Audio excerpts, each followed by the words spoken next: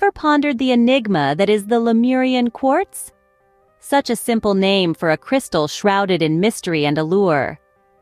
This elusive gem, often sought after but seldom fully understood, has a story that reaches far beyond what meets the eye. Our journey takes us back to the ancient civilization of Lemuria. Picture a land of deep spiritual understanding, where harmony and balance were not mere concepts but a way of life. It is believed that the Lemurians, known for their higher consciousness, had a unique connection with the universe. This connection, they say, is infused within these mystical crystals. The Lemurian quartz, unlike most crystals, doesn't have a terrestrial origin story. Legend has it that these crystals were planted in a grid pattern over the surface of the Earth and beyond by the Lemurians themselves. Their purpose?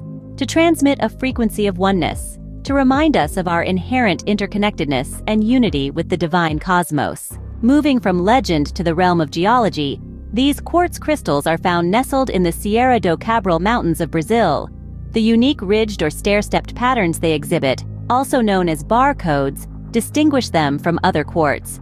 These barcodes are said to hold the wisdom and knowledge of the Lemurian civilization, waiting to be decoded by those who seek it.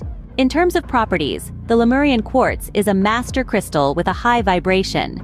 It is known to stimulate spiritual evolution, enhance healing on all levels, and assist in removing all types of energy blockages.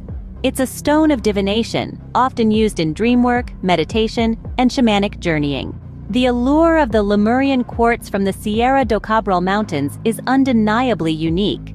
Its ancient wisdom, spiritual properties, and the legend that surrounds it make it more than just a gem.